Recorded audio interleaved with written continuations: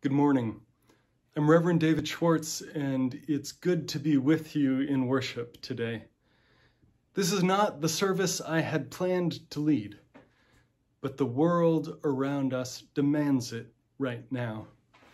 Since we gathered last Sunday, the murder of George Floyd and the widening circle of protest across this country remind us that silence is complicity. We need to speak. We gather as a church to mourn and to celebrate. We gather as a church, whether it's online or in person, to place on the altar the fullness of our lives, the fullness of humanity. We gather as a church to tell the truth even when it's hard. The injustice can't go unanswered and unsaid. In this service, we'll speak to the brutal reality of racial violence and injustice.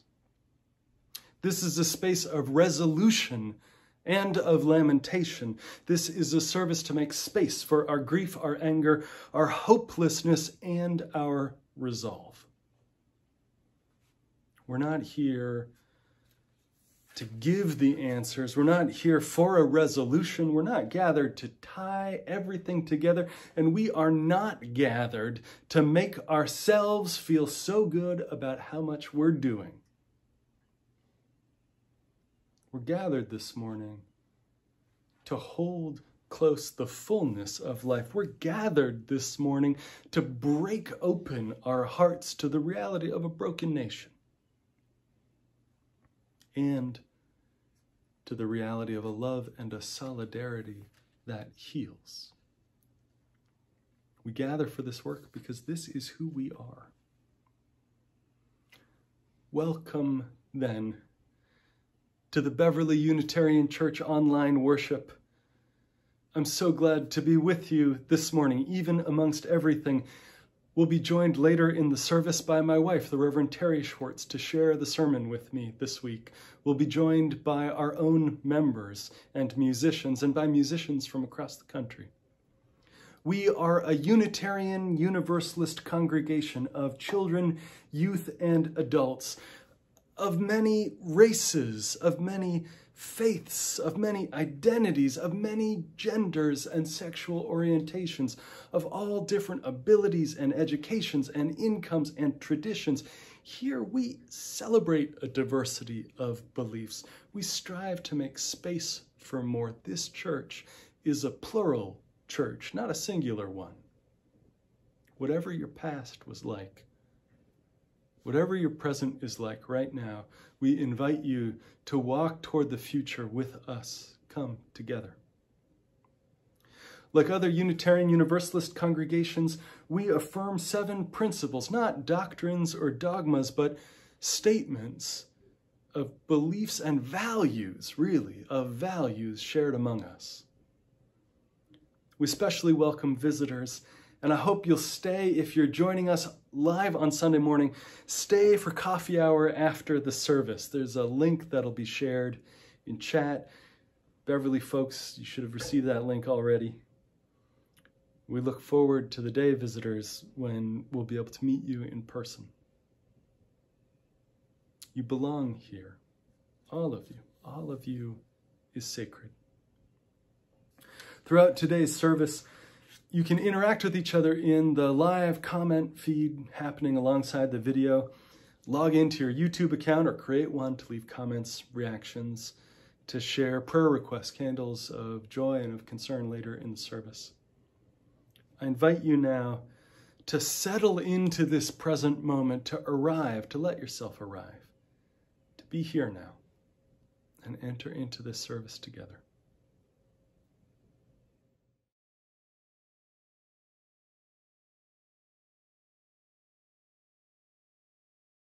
Circle round for freedom, circle round for peace, for all of us imprisoned, circle for release, circle for the planet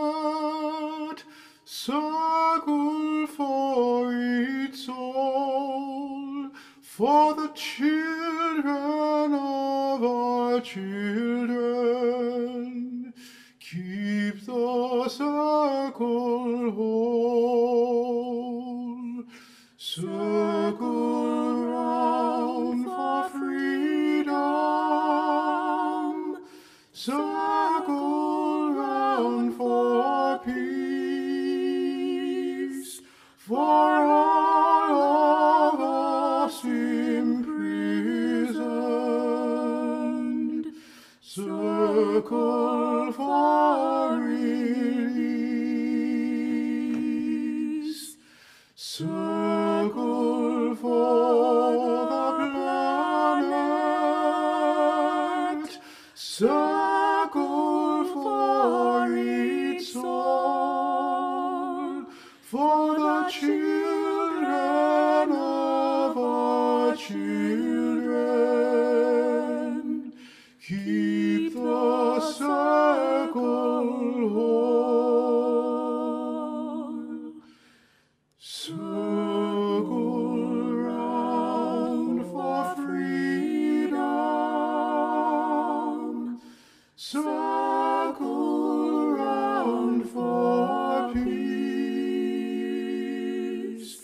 For all of us imprisoned. Circle for release. Circle for the planet.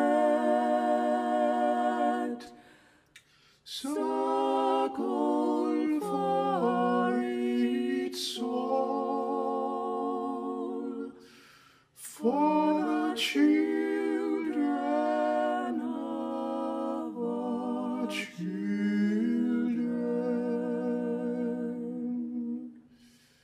Keep the circle whole.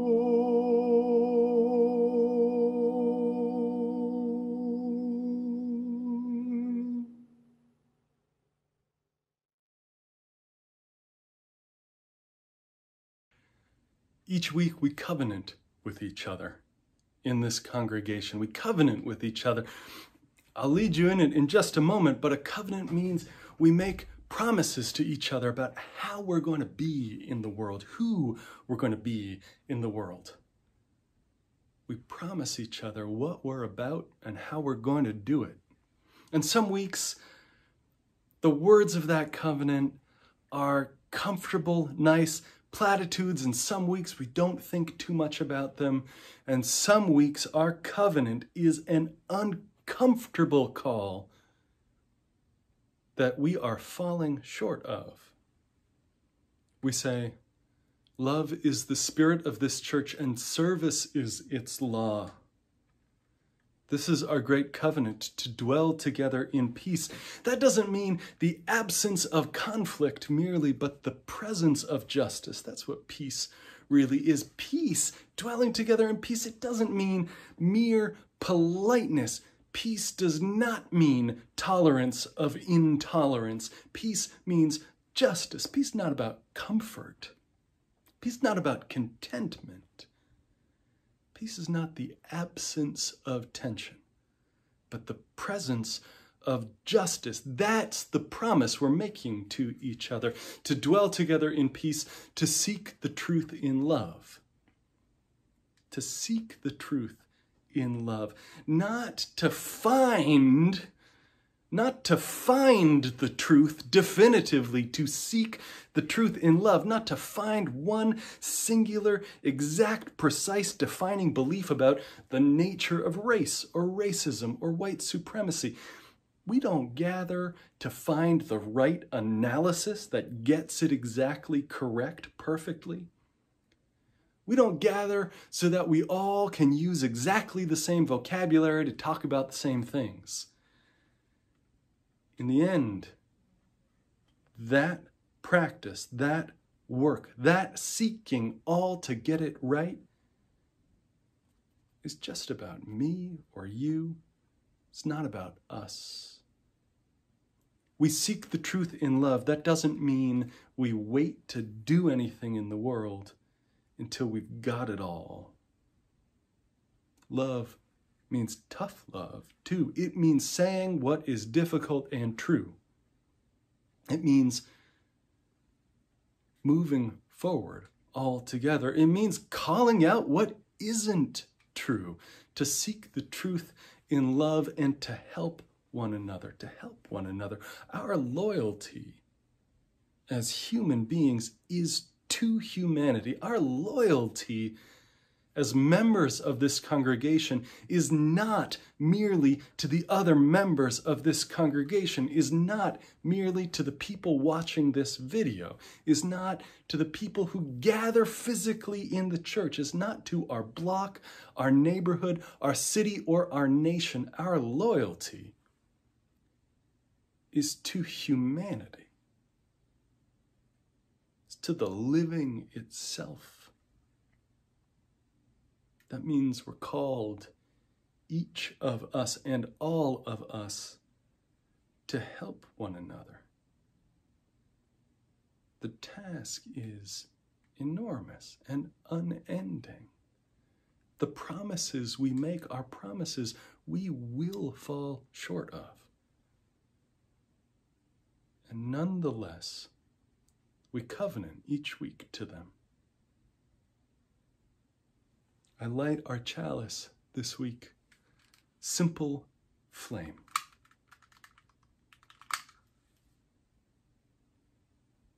For those promises that we make, that commitment we make that pulls us out of and beyond ourselves. Will you join me in saying together the words of our covenant? Love is the spirit of this church, and service is its law. This is our great covenant, to dwell together in peace, to seek the truth in love, and to help one another. Friends, I invite you in the chat to warmly greet those who've gathered together this morning, remembering that the chat is public.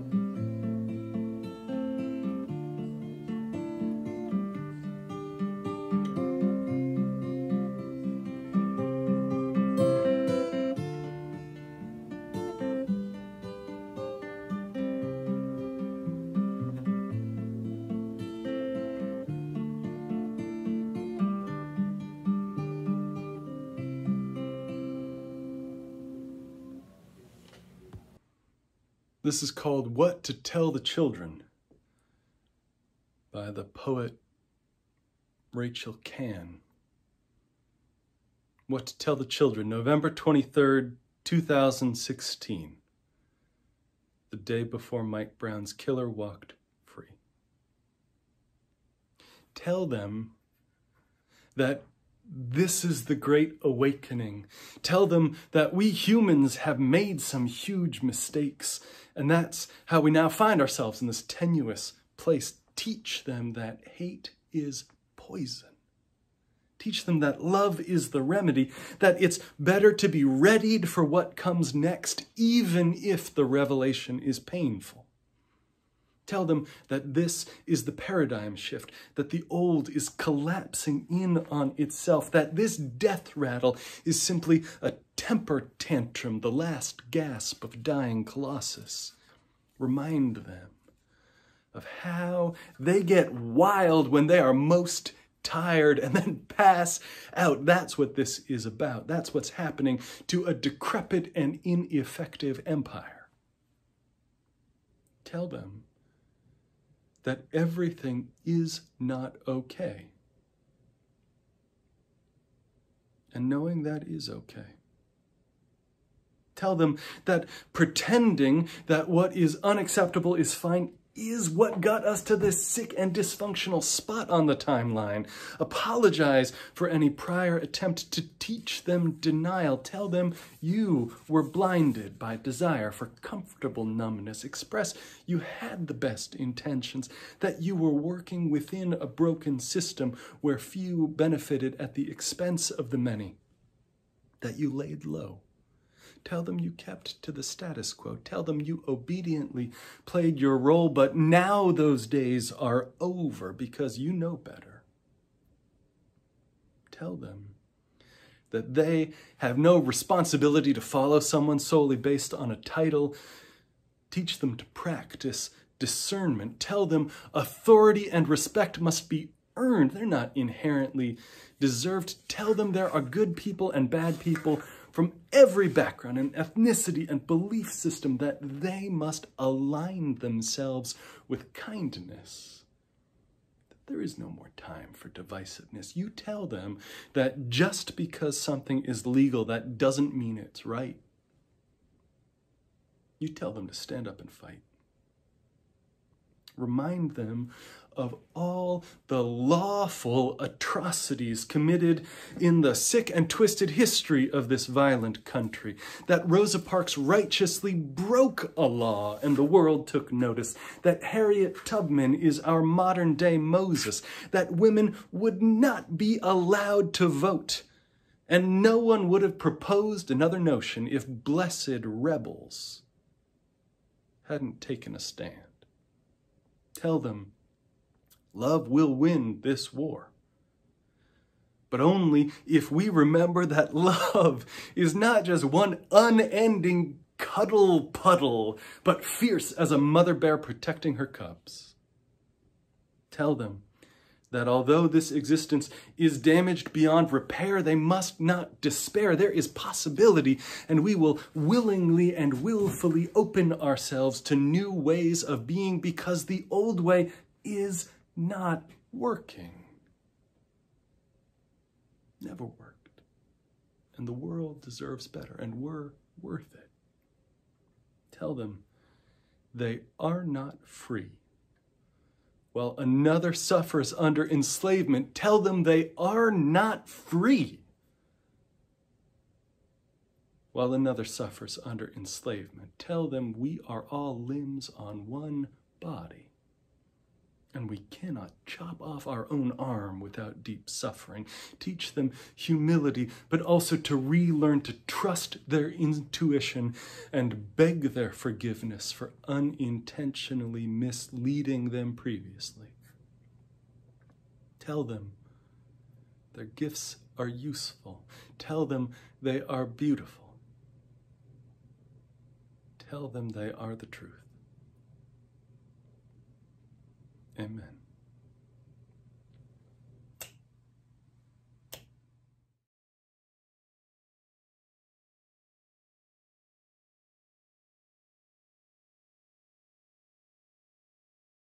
We can go jogging. We can relax and be safe in the comfort of our own homes.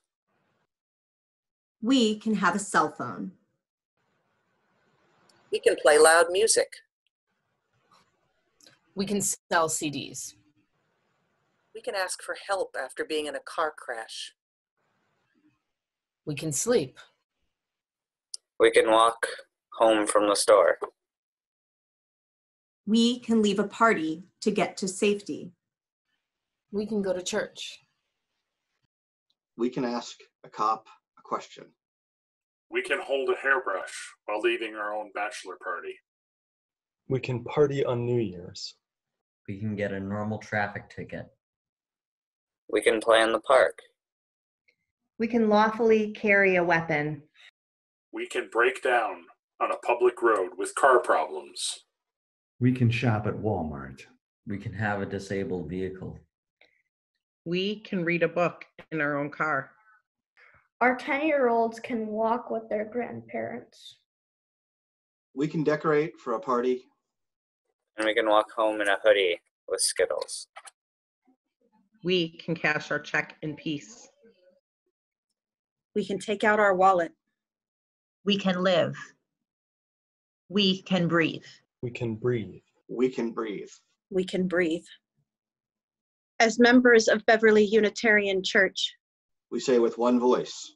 We say with one voice. We can do all this because we are white. Because we are white. Because we are white. And they were not. And they were not. And they were not. As members of Beverly Unitarian Church, we say with one voice. One voice. One voice. One voice. Black Lives Matter. Black Lives Matter. Black Lives Matter. Black Lives Matter. Black Lives Matter. Black Lives Matter. Black Lives Matter. Black Lives Matter. Black Lives Matter. I'm a young black man doing all that I can to stand. Oh, but when I look around and I see what's being done to my kind, every day I'm being hunted as prey. My people don't want no trouble. We've had enough struggle. I just wanna live. God protect me. I just wanna live. I just wanna live. Friends, will you take a breath with me?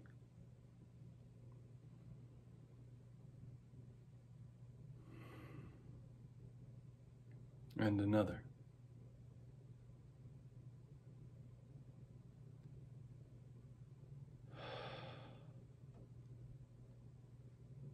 I invite you into a spirit of prayer and meditation, to be grounded where you are, to be where you are, to be here now. Our words for meditation are from my colleague, Kate Tucker, called Dear Mr. Floyd. Dear Mr. Floyd, in pandemic times we learned that breath is everything. Look what we'll risk to keep it flowing in and out of our lungs, to feel it cool the nostrils, to feel the breastbone rise, to trust how it finds its way and feeds the blood.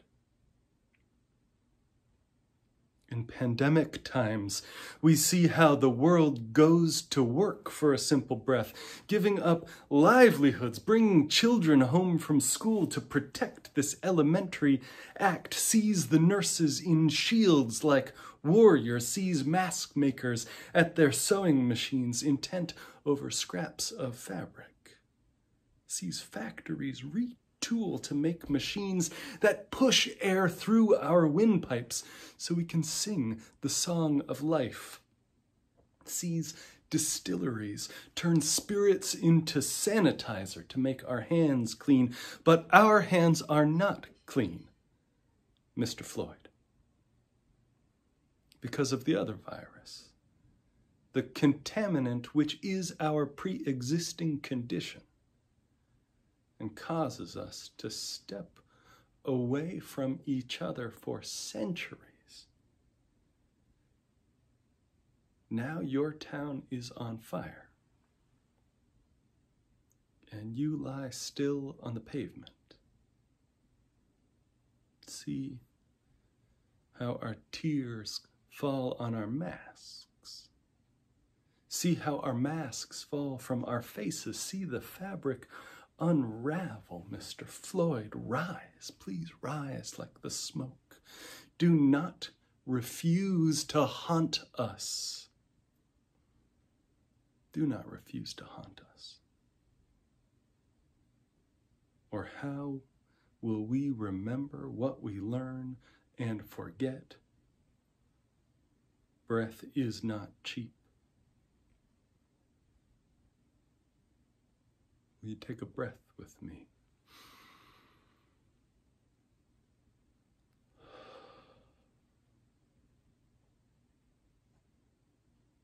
And another.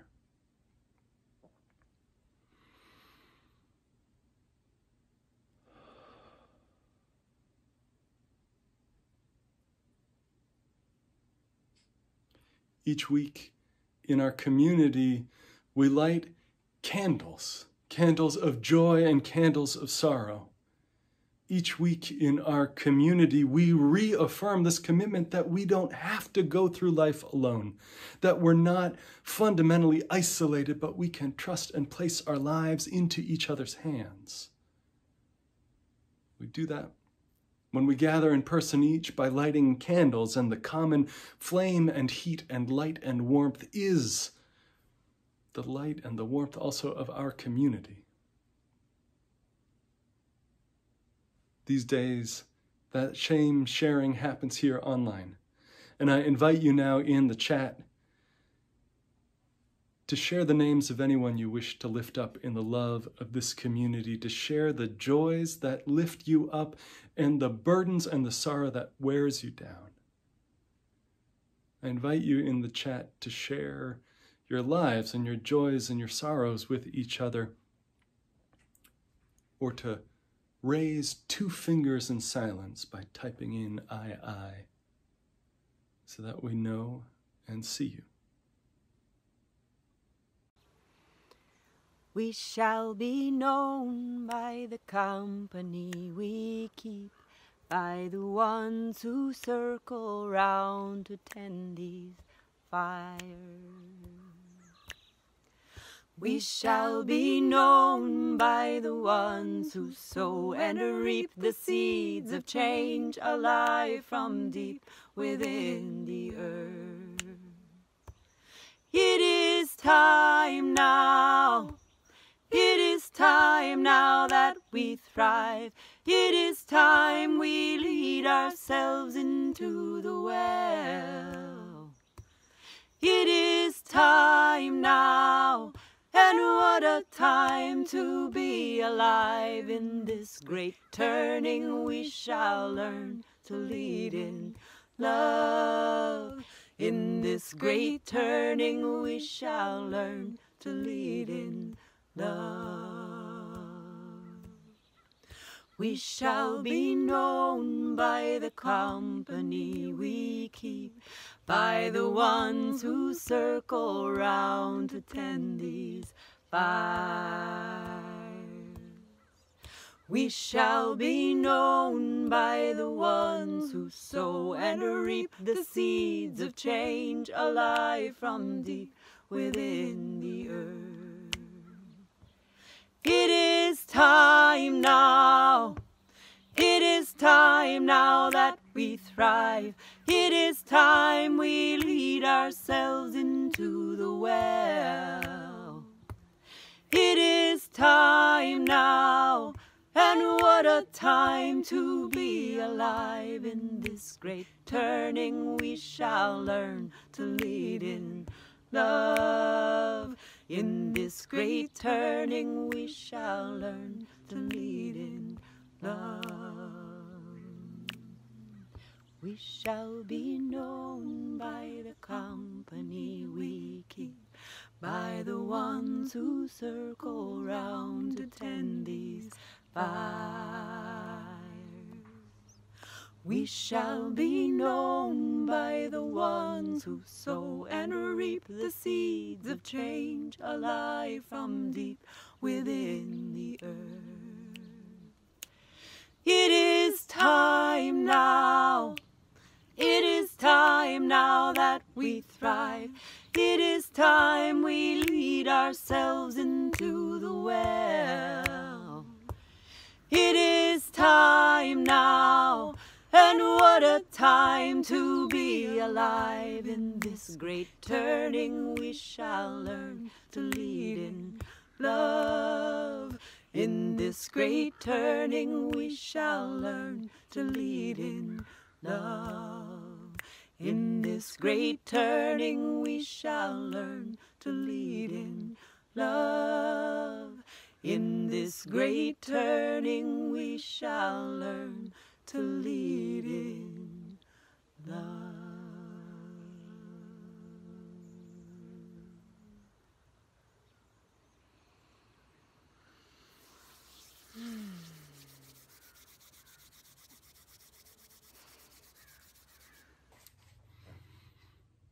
What is there new to say that has not already been said? What were we not already told by the murders of Mike Brown, Tamir Rice, Freddie Gray, Eric Garner, Sandra Bland? What's the word that hasn't yet been spoken? We lived in Minneapolis, Terry and I, when our kids were small. For 3 years, we lived around the corner from the intersection where Floyd George was murdered on Monday. Every workday, I got on the number 5 bus right there, 38th and Chicago in Minneapolis. I know that intersection. I know that convenience store. I know that gas station. I know the real estate ads on the bus stop benches. Our house was around the corner.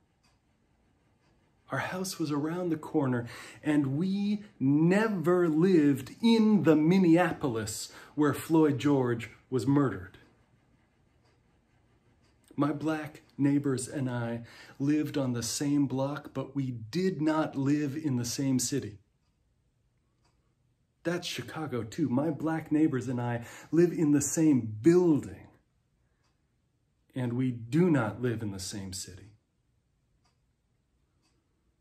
Minneapolis is America. Chicago is America. In Hyde Park, in Beverly, in a scattering of other neighborhoods around Chicago and around the country, good, liberal, progressive white folks talk about integration, but we do not yet live in the same country as our black neighbors.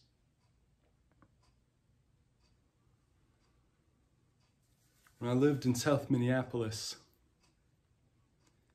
the police were there to protect people who looked like me from people who looked like them. Here's the number of times I got hassled by a cop in Minneapolis.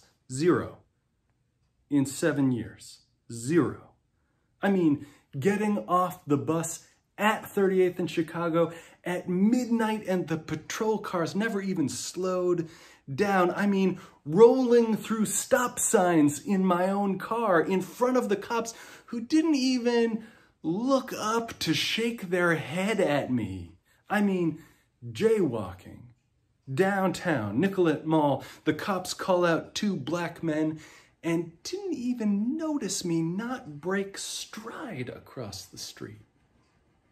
Here's the number of times I got hassled by a cop in Minneapolis. 0. The rules for white America and the rules for black America are not the same. I live 3 blocks from where Floyd George was murdered. I waited for the bus on the patch of concrete where he died. And he and I never lived in the same city. What is the word for kind expressions of sympathy with no action? What's the word when you acknowledge the hurt and the pain is real and do nothing about it? What's the word when your answer to a murder is to show your resume of who you've supported, and when we Unitarian Universalists have a long history of fighting for racial justice, and we Unitarian Universalists have an even longer history of shaking our heads sadly and wiping our hands clean from the blood that is on them. God knows I detest slavery, wrote the Unitarian president, Millard Fillmore. God knows I detest slavery, but we must endure it and give it such protection as is guaranteed by the Constitution till we can get rid of it. He's one of us. He is deep in the long, progressive tradition of a heart in the right place, a person who cared, who wept surely, and worried, and did nothing.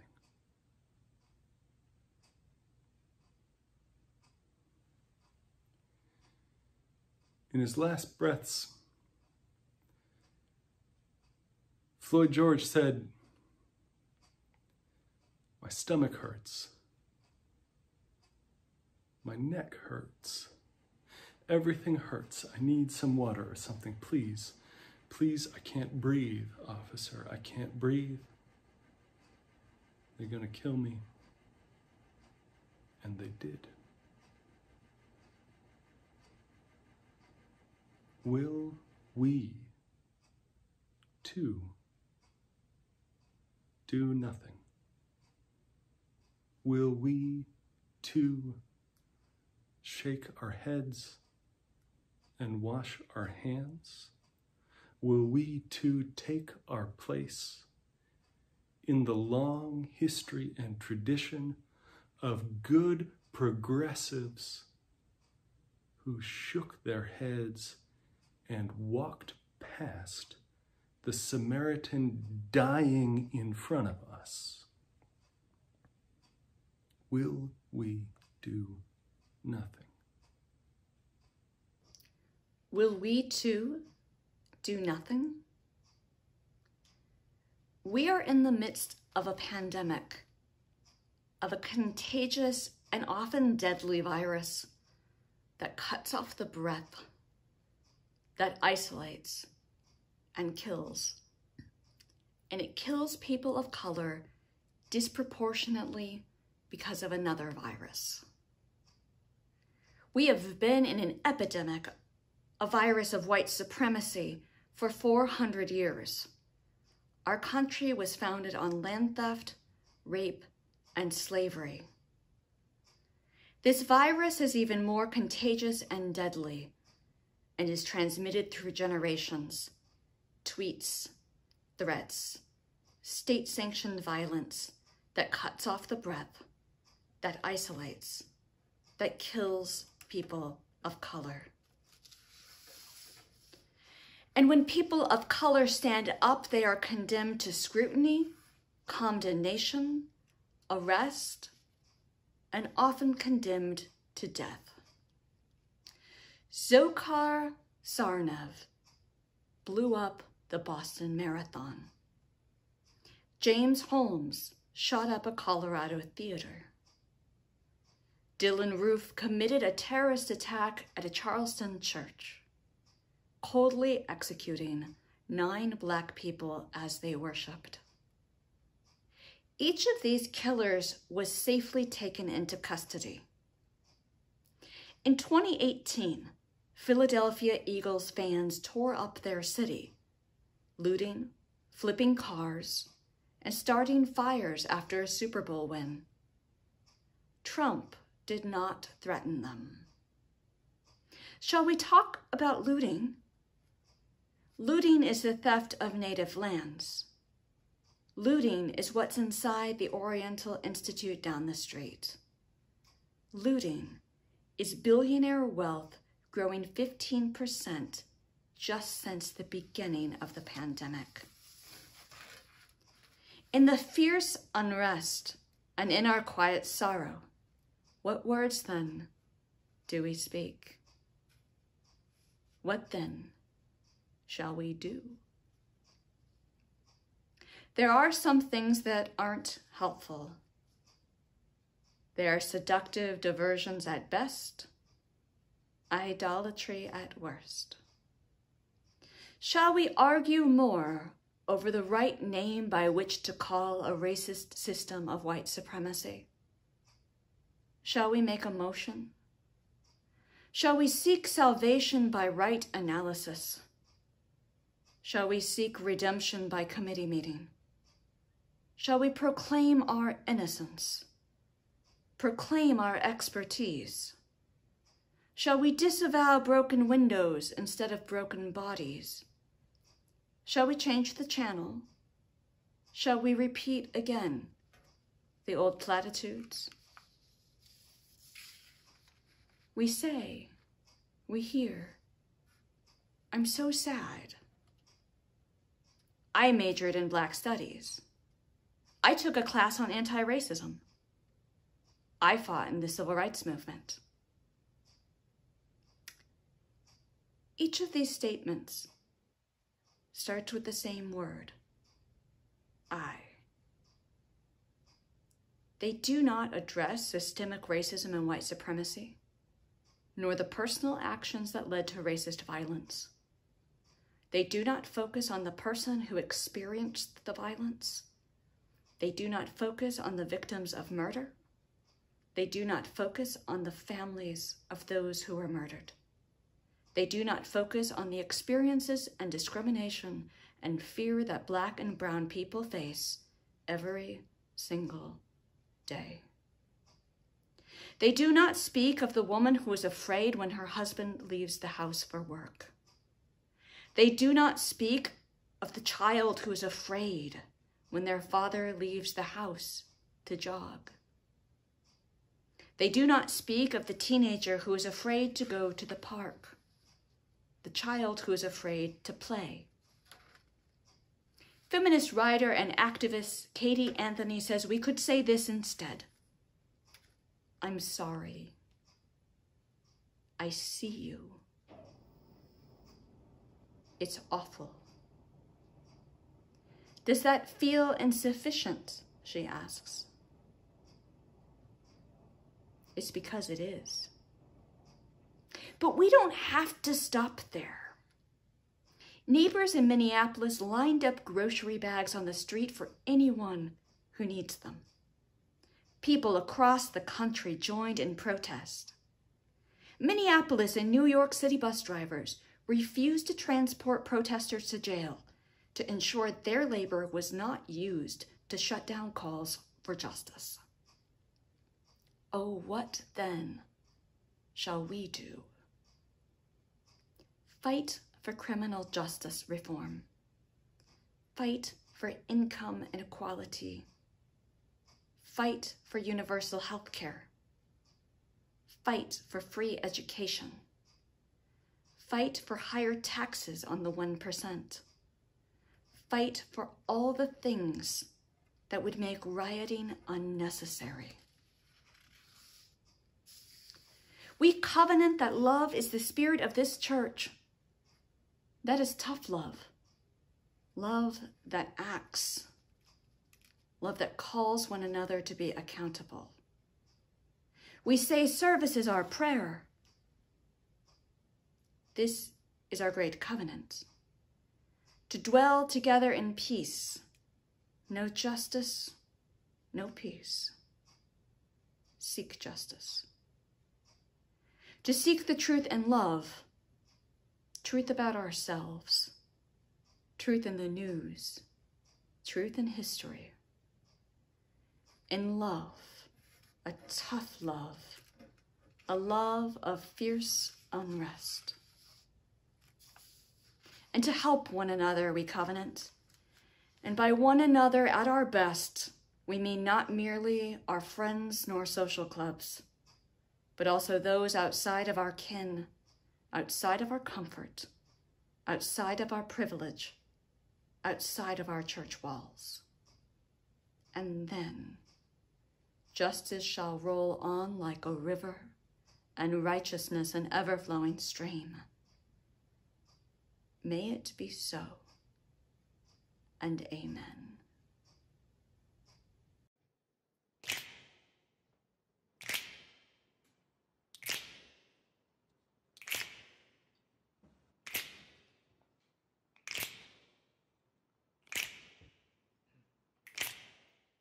We shall be known by the company we keep, by the ones who circle round to tend these fires. We shall be known by the ones who sow and reap the seeds of change alive from deep within the earth.